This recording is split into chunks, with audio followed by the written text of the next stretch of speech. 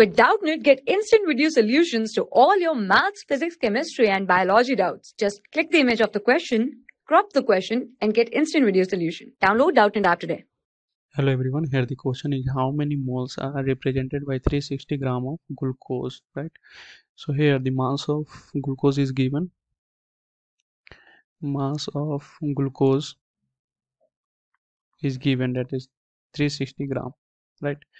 And we know that the molar mass of glucose is molar mass of glucose, that is C6H12O6, which is equal to 180 gram per mole. This is the molar mass of glucose. So we have to calculate the mole. So number of mole is calculated as given mass upon molar mass. So given mass is 360 and molar mass is 180 gram per mole. Here it is gram, here it is gram per mole.